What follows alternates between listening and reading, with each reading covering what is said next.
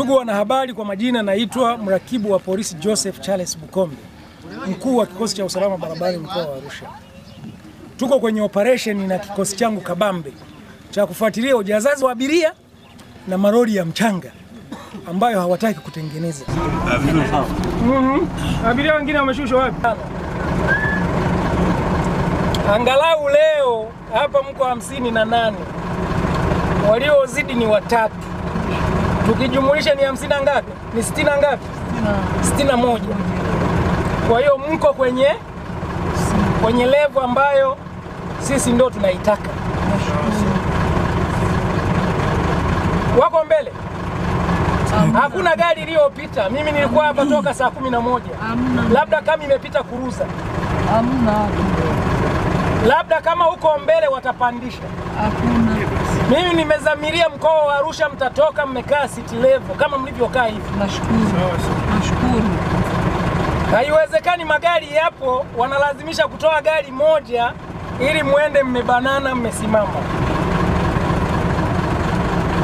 Wahenga wanasema mnyonge mnyongeni, lakini haki yake mpeni.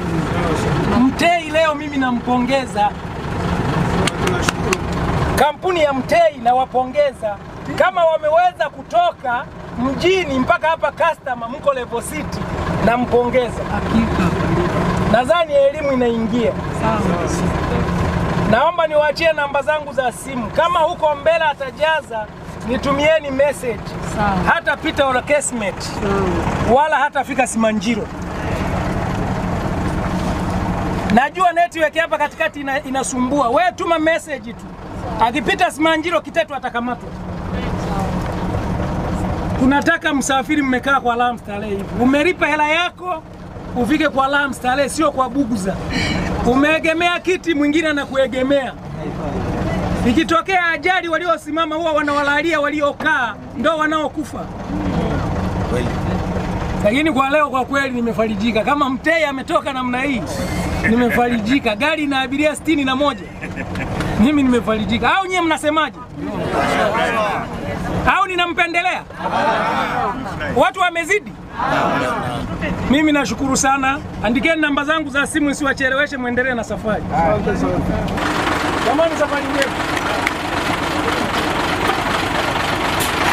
Kwa tunakagua mabasi ya kutoka Arusha kwenda Kiteto. Tumekutana na basi la Mtei. Kwanza nimpongeze mmiliki wa Mtei. Nadhani elimu ya kutii sheria bila shuruti imeshaanza kuingia kwake. Maana yake leo tumekuja mpaka custom. Abiria waliokuwa katikati hapo nadhani amewaacha. Amepita level city akiwa na abiria 60. Na mimi namuomba aendelee kufanya hivyo hivyo, hata gombana na jeshi la polisi na hata chelewesha abiria. Lakini akizidisha abiria tu, tunageuka kituoni tunaanza moja.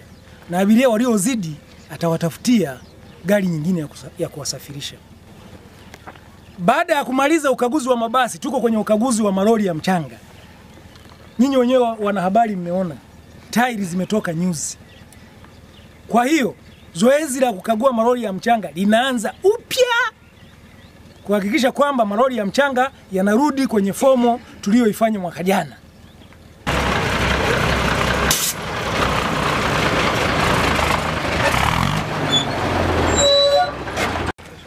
Haya madereva njoni hapa. Unaniambiaje hii? Sema dereva. Yuko wapi dereva hii? Faza vipi hii faza hii? Hii faza vipi? Unafanya mrahaba vipi? Unafanya biashara kubwa alafu tairi imeisha namna hii. Haya twende huku, twendeni wote huku. Tuone, alafu mnajifanya wajanja. Leo na tairi sikipala hivi. Sio ndo dereva bwana? Mimi hapa. Uko kuja hapa. Uko hapa. Wewe umeshiba vizuri, alafu tairi yenyewe kipala namna hii. Kila siku unaingiza pesa, twende. Siingizi pesa. Unaingiza pesa, alafu tairi. Mwaka jana tulikagua, tukawaelekeza wakatengeneza. Naona sisi tukikaa kimya, nao wanaamua kuacha kama alivyo. Hapa ni nani stop. Asubuhi, jioni, mchana, mvua inanyesha, jua kali, baridi limezidi, tuko barabarani kuhakikisha kwamba vyombo vinavyofanya usafiri mkoani Arusha vinakuwa salama salimini na vimekuwa intact kwa ajili ya kufanya hizo biashara, na sio tu bla bla. Ukimwangalia jamaa huyu ni mnene sana, lakini tairi za gari lake zimeisha. Huyu bwana mdogo anapiga gia ya Fiat, ukiangalia tairi za gari yake imeisha. Tunawaadhibu ili wakawaambie matajiri wao wanunue tairi. Wito wangu kwa wamiliki ambao muda wote wamekuwa wakificha magari mtoni, leo tumewafuata huku wanakochukua mchanga, na wanaoteremka kuja kuchukua mchanga watatukuta huku.